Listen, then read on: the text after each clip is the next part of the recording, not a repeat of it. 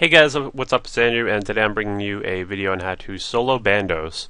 Now, if you go through my channel, you'll find I actually have a lot of videos on Bandos, but none of them actually official guides. Some of them I explain things, but not really a real true guide to how to solo Bandos. So Bandos is one of my favorite bosses. I made lots of money from Bandos in the past. In old school, I have two videos of getting a Bandos Tassets solo on two separate occasions, which are like 20 mil each now. In the last 2 weeks from Bandos Duos, I've gotten Chestplate, boots, lots of good drops. I mean, unfortunately, like, if you go there on an average trip, you will not get anything, but if you are persistent, you will get those Bandos armor pieces drops, and hopefully a hilt as well. He also drops elite clues, and you have a chance of getting a pet, which is always another little bonus. So, basically, soloing Bandos is not the most efficient way to kill him. The most efficient is by far a duo. With a duo, you can get as much as like 40 kills a trip with a very precise setup, and you're only splitting the drops in half. Whereas with like trio or four person, like you might get a drop, but you only might get a mil or two split. So it's like, what's the point? But the fun thing about solo is that you can still get a few kills. Generally speaking, depending on how the trip goes, and if you get a drop, it's all yours. You don't have to split it with anybody. So, the most efficient way to do this, I found, is with a setup similar to this. Obviously, you want to wear the Verax skirt when you actually get in there. Basically, what this build, you can use the Kraken Whip, but I'm just not really a fan of the Kraken Whip. Like, I feel like I would go through so many whips, and whips are over 2 mil right now. And that really can cut into your profits, even if you do get a drop. And if you don't get a drop, you're going to be losing a ton of money from losing those whips. So the regular Abyssal Whip is fine, but if you have a Kraken Whip, obviously you would want to use that. You do need magic defense because there is a major, and if you went in there with like a Guthan's Plate Buddy instead of this, you would have very low magic defense, and you would take damage constantly from the major. So it's really just required to have some magic defense. A black D'hide body is a perfect replacement for the Krill's leather top. This just gives slightly more magic and range defense. So you can see there's a big difference. When you just put on the one piece of armor, you get a big boost in magic defense. So the Verax is a great armor for Bandos because it has no negative magic defense. I think the other Barrows do, so that's a pretty big plus. And it gives a very strong defense, and it also gives a major prayer bonus. It's pretty similar to Proselyte. Look at that. I would go from 7 to 14. I think this gives 3, and this gives 4. Yeah, that would make 7. So that's a very useful... This is a very useful armor. You could replace the Verax plate skirt with Tassets if you have them, and that would be fine. You'd have a little bit less prayer, but you'd still probably be okay. If you don't have a Verax helm, you could replace this with a Nezi, which is a very good alternative. Also, the Serpentine helm is another good... I think I actually have a Serpentine helm, so I can use that. But the Verax helm is nice because you get the prayer and you get a sizable amount of defense, including range defense. So that's a very worthwhile thing to get. Fire Cape is just the best cape in the game, so I'd recommend you bring that. On duos, I usually just bring a skill cape because of the prayer bonus. Fire Cape still has a bit of prayer bonus though, and it also has a nice strength bonus and a little bit of accuracy. Fury is just the best amulet you can buy, so I'd recommend that. Obviously, you can use a Glory if you don't have that. Dragon Boots are probably the best. Bandos Boots might be slightly better, but I don't see much of a difference. Barrows Gloves you should have by now if you're doing Bandos. There's really no excuse to have like a combat bracelet or a regen bracelet or something newbie like that. It's not that hard to get Barrows gloves. This is a little controversial. You can bring a Ring of Life, and that's what I'm going to be doing because the servers have been very unstable. But when the servers are better, or if I'm going with a team, I like to bring a Warrior Ring imbued. My Warrior Ring isn't imbued right now because the servers crashed, and I had to go run back and pick it up. And when you die, it loses the imbue. So that's something to consider. If you have a Berserker Ring, you can also bring that, a nice 8+8 strength bonus. But again, Ring of Life is very convenient. Even though right now it's the way things work, you have 30 minutes to collect your stuff. It's very inconvenient and frustrating to have to die at Bandos. As for the shield, I'd recommend the crystal shield. Mine's almost gone actually, but it gives extremely high range defense. I think it's by far the best in the game, better than a DFS. Look at that, huge range defense. Is that 70? Yeah, I don't want to try doing math, but that might be 80 actually. Let's see, 35 minus 100 would be 65, and then another. I think that's 80. I'm not. Yeah, I think I'm right. Anyway, so that's probably the best option other than an Elysian, and if you have an Elysian, you probably don't want to be doing Bandos anyway, because you probably have all the money you could ever need. But you can also bring a Dragon Defender, but you do lose out on major defense bonuses. In fact, the Dragon Defender also takes away range defense, so you actually have better range defense without the Defender on, which is pretty crucial. It's a decent option, but I would just recommend the Crystal Shield over that. You do lose out on a lot of accuracy without the Defender. Obviously, you have a much less slash bonus, but you're pretty much counting on the fact that you're going to be able to hit with 99 attack, piety, and super attacks. His defense is extremely high, and for duos, if you're not tanking, I would recommend the Dragon Defender, but for solos, I'd recommend you stick with the Crystal Shield, which hopefully can make it through this video, because it's only at 1 out of 10. And make sure you imbue it through the Nightmare Zone so it keeps its stats.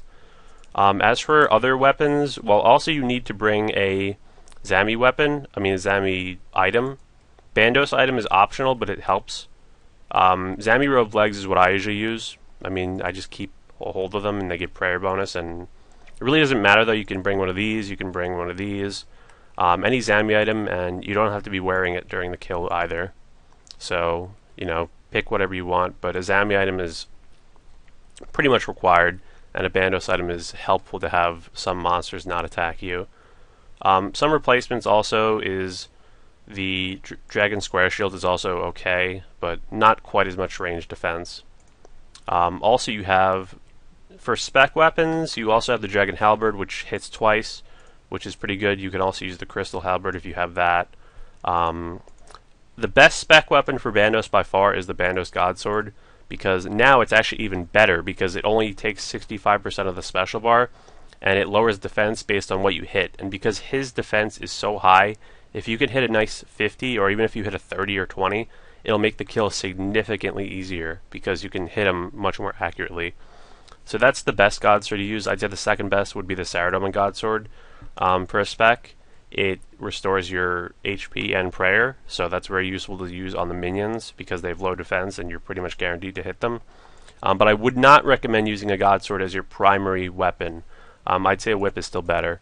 In RuneScape, the slow weapons that are more powerful tend to be worse than the weapons that are faster and slightly less powerful, just because the weapons like the whip are going to do more damage per minute, basically on average, even on high defense monsters. Not as much, but it's still noticeable. So you want to revert some tabs to Trollheim tabs using the scrolls from the Nightmare Zone. Make sure you bring 2. And Bones to Peaches tabs are very nice because you can use this on 4 sets of bones from each kill, and this will help you last a bit longer since the Peaches give 8 HP each.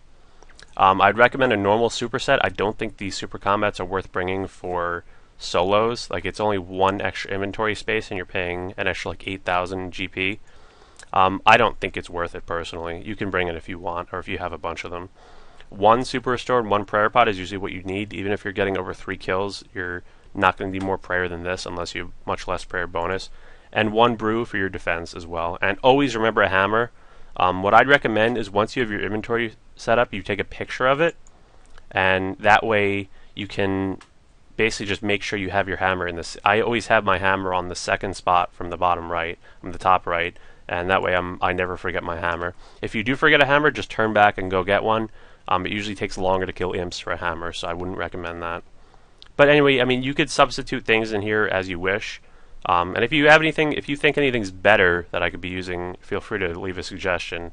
But this has definitely worked well for me in the past few years, or actually pretty longer than that. I remember my first real solo drop was like 2009. I got a Bandos Hilt, and it was like 25 mil at the time.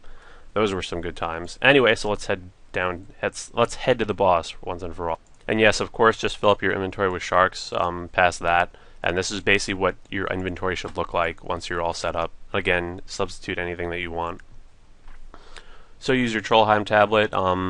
If you didn't do Eager's Ruse, I recommend you just do that quest so you can get this this teleport. You can also, if you don't have tabs or whatever, you can just use the spell. But this is certainly extremely worth doing that quest for, because walking here from Barthorpe, that takes like 10 minutes, and it's just not worth it like at all to not do that quest.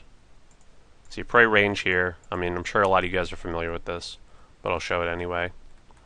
Then you need either 60 strength or 60 agility, and you can get through here. And run as fast as you can, because your run energy is going to be taken away. So yeah, but you can actually get pretty far before your run energy is gone, and then use your 1% when you get it. And always pray melee for these guys. They can hit actually pretty high, like 10s and stuff, and you don't want to have to deal with that because every HP is precious. Once you get in, you can pray mage, and as long as you have a Zami item, you're good. You don't need a Bandos item for this part, and it looks like there's someone here, so you can just hop worlds. If you don't have the Zamorak item, you can kill the hobgoblins over there. There's not much point though. You really could just bring a Zami item. It's not that hard to find one. And you pretty much just kill these goblins. One benefit of also using the whip is the kill count is much quicker with a whip versus using a god sword. And this doesn't take very long.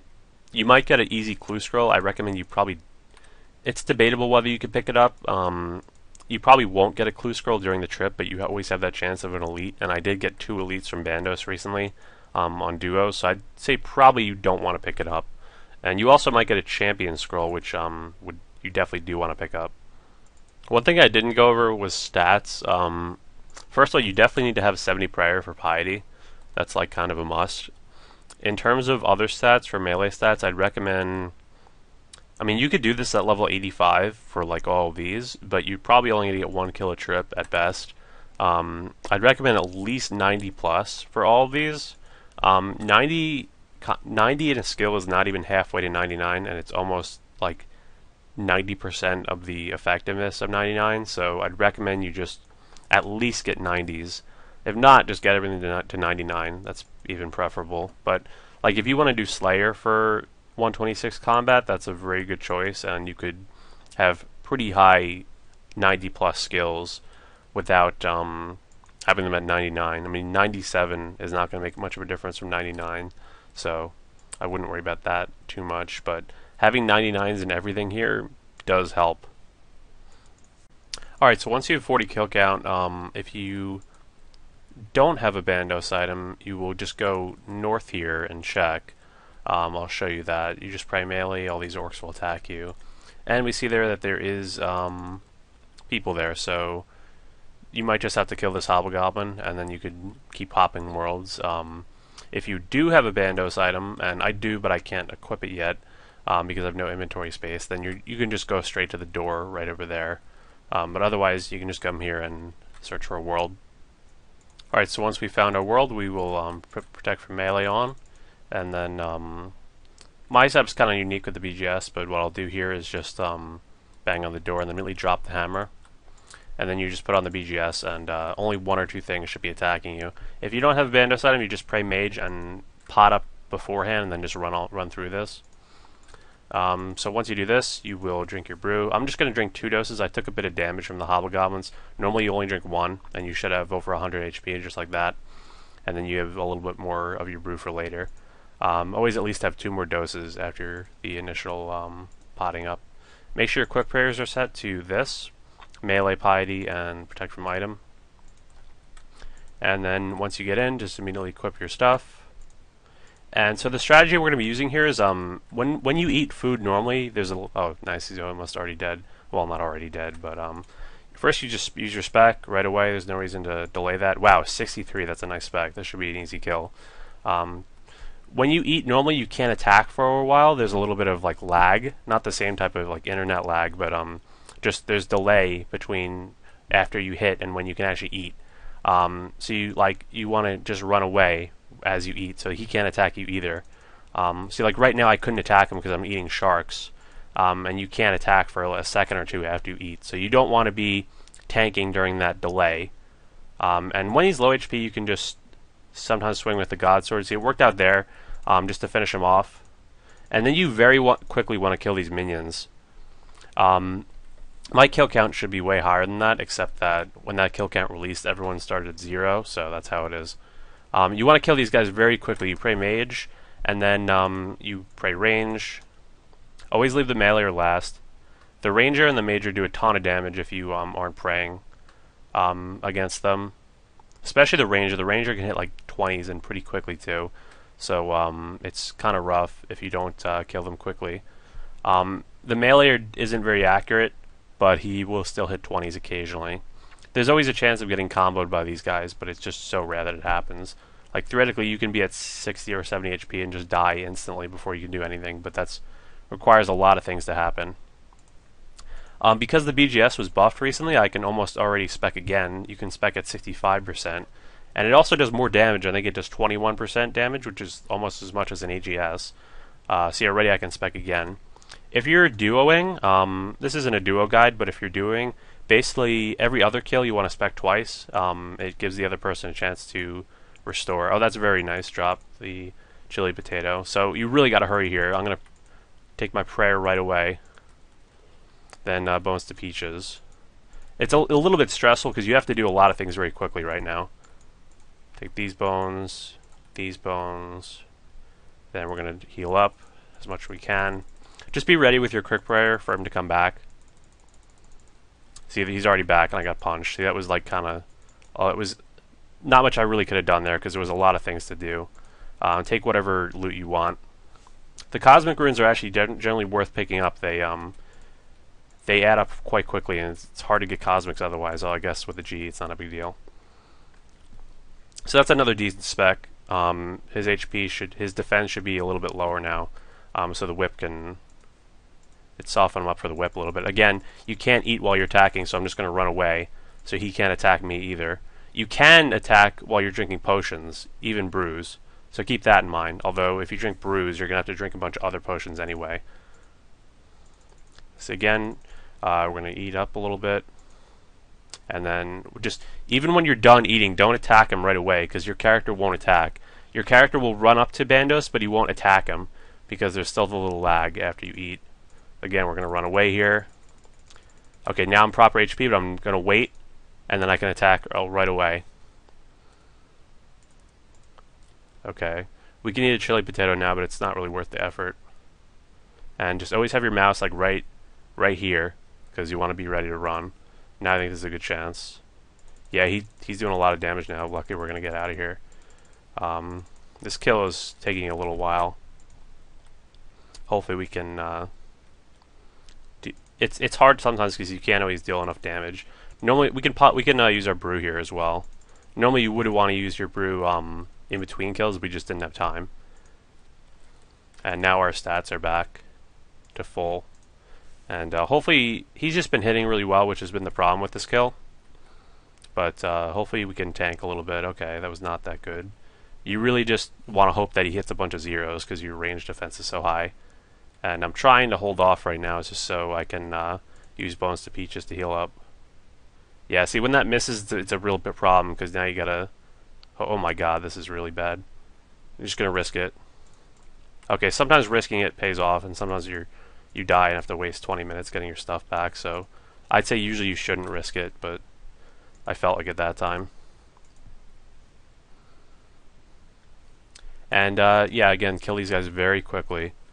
Sometimes it's really frustrating, especially if you're using a God Sword, because you just don't hit, and they will deal so much damage. Yeah, look at that, they just dealt a ton of damage. They could have actually killed me there. It's kind of scary sometimes. Anyway, so it doesn't really look like we can get another kill, but it's always possible, and I recommend that you stick around and try. Because worst case scenario, you die, but that's always a risk coming here. A more likely scenario is that we try and, you know, probably won't get the kill, but then we just tell you out. I mean, it's worth using your food here to try. You can also be a little proactive here and start picking things up right away.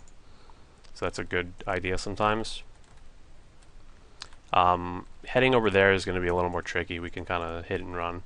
Okay, that's nice. And hopefully we have just enough time here. We can't use the altar again, so we're just going to bones to peaches. And eat these quickly. And then we're going to use our brew dose again, because we want to have time for this. Pot to full. And then you kind of want to keep your, we can BGS spec again, I'm pretty sure. Keep your food nice and organized. There's no reason not to BGS spec with the very first hit, by the way. I've just been forgetting. See, we hit a 0, so this is going to be kind of tough. Because his defense is really high, and plus, we don't have that much food. And always eat food if you can. Like, don't say, like, okay, I'm going to conserve food by leaving my HP at 60, because it's just going to create more problems when he hits again. Okay, so we're going to probably eat again here. We could eat 2 of these, I think. Actually, I think that would be wasteful. Okay, these are both got to go. So you can get up to 3 kills. I've never, like, 4 kills would be, like, absolutely insane, because usually 3 kills is quite rare. As you see here, this kill is not looking too good. But getting 2 kills is still very good. Okay, so there's no reason to run or anything here. We're just got to tell you out. You can go back. If you almost kill him, the thing about Graardor is that his HP restores very quickly. So if he's at like 1/8 HP, by the time you get back there, he's almost going to be at full HP. But you can run back and get kill count, and you'll have a little bit of an edge because his HP will be a little bit lower from the last attempt to kill him. But yeah, that's about it, I guess. One thing I also recommend, I will show you right here, is an ecumenical key. You get these from the God Wars dungeon in the wilderness, just kind of north of here, north of the bandit camp. And these allow you to go into the boss room without getting kill count. So if you die or something, it's handy to have one of these so you can go right in and get your stuff. At the moment, because the servers are so laggy, they have it set where when you die, you have 30 minutes to get your stuff. So theoretically, you can just go get kill count and get your stuff back, but it's a lot less stressful to just use the key and immediately go get your stuff right away. So always have one of these in your bank at all times. You should never run out of these unless you're actually using the last one. And then once you do that, go get more. So that's about it, really. I mean, solos, you just have to kind of keep doing them. You know, it took many months of doing solos to get that first Tassets drop, and then you know, so that was kind of average luck. I mean, I got the best item you could possibly get, other than like an elite clue with third age or something. But as for the second Tassets drop, I actually got that like within only a few solos. So it's kind of varies how lucky you can get. But like I said, you can also get elite clues. You can get a pet. So it's definitely worth doing solos. Although in the long run, I would say that duoing is the best option. You just get you know, like I said, 40 kills per trip if you're really efficient with it, versus 2 or 3, or sometimes even 1. If the trip goes bad, you might only get 1 kill, or in rare circumstances, you might not even get a single kill. I mean, sometimes you're just going to hit a ton of zeros, and he's going to keep hitting 35s, and there's not much you can really do about it other than just try to maximize your setup and all that. So that's it for my Bandos solo guide. Hope you guys enjoyed. As for lower level players, I mean, you could kind of just like I said, you could substitute things in yourself. This guide was intended for high level players, but you know, you can try your best. But I'd say if you're lower than 85 stats, it's probably not worth doing Bandos until you get those stats. So anyway, guys, like this video if you enjoyed. Join my clan chat, Andrew AJT62. It's the same as my YouTube name. It's not the same as my RuneScape name. Andrew AJT62. Join it, and I'm always in there when I'm online. You could say hi to me and all that, ask questions, whatever you want to do. Also, you know, subscribe if you haven't already. Comment if you have any questions, if you have any suggestions. I'm always welcome. I always read all my comments, so it's very nice to do. It's one of my favorite things to do on YouTube, is just to read the comments. Of course, you get those stupid, like, buy gold here comments that I have to go through and delete, but it's worth it in the end. Anyway, guys, I will see you guys in the next video. I probably will be making more videos now. I finished finals, and I got back from college around a week ago, so I have a little bit more time now. Also, I'm playing a bit of RuneScape now. My wrists have actually been hurting, so I've actually been playing less Smash Bros. And more RuneScape. Oddly enough, I'm just kind of resting my wrists, and my setup at home is not very, it's not very damaging to my wrists because they're kind of resting when I can play RuneScape. Whereas when I'm playing Smash Bros with a GameCube controller, it's very intensive, and that's what I had to take a break from. Anyway, guys, I will see you guys in the next video. Join the clan chat, all that, and have a good one. And good luck. Let me know if you guys get anything good from Bandos. I'd be very happy to know.